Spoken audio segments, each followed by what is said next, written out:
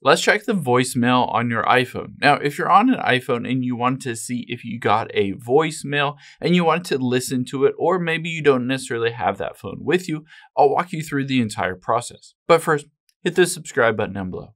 It really helps me out. Thanks, guys.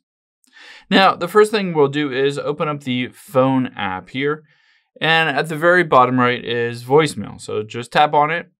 And if you've already set up your voicemail and you've received one, you'll be able to see here it has the blue dot. If you haven't listened to it, you can basically just tap on it.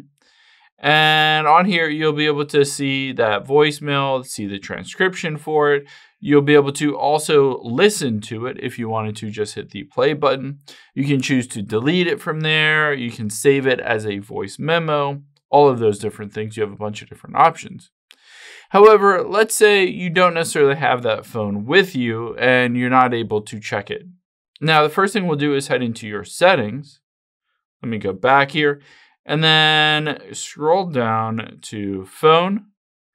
And you can see towards the bottom here is a change voicemail password. So I can tap on that and it will allow me to enter in a voicemail password. Essentially what this means is you can access and listen to your voicemail from any phone that you want to. Even if it's not coming over to you or the live voicemail is not working, you can always just go in and call your number. So let's go back into the phone here and go to the keypad. What you're going to do is just type in your phone number, hit the call button, and then when it gets the voicemail, you're going to tap on the asterisk or the star. From there, it will immediately ask and prompt you to enter in your passcode.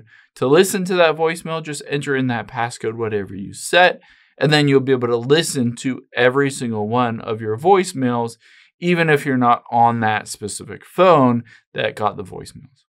I hope this helps. If it did, hit the like button down below and leave a comment if you still have any questions. Thanks, guys.